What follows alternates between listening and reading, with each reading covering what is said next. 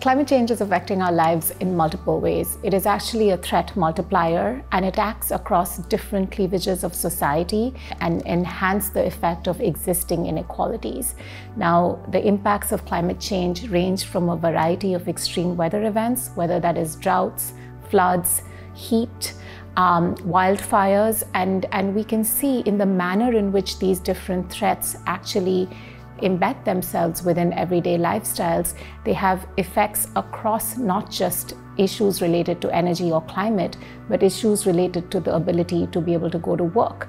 So thousands of people are losing their homes and hundreds are dying. This year we've seen catastrophic events in Brazil, Spain, Pakistan, the United States just most recently.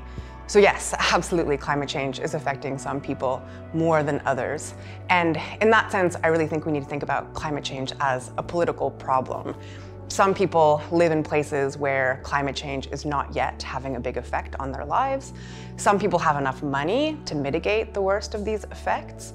And so not until we understand these power dynamics and differential access to mitigation strategies are we ever really going to come up with a way of addressing climate change in a fair and just manner.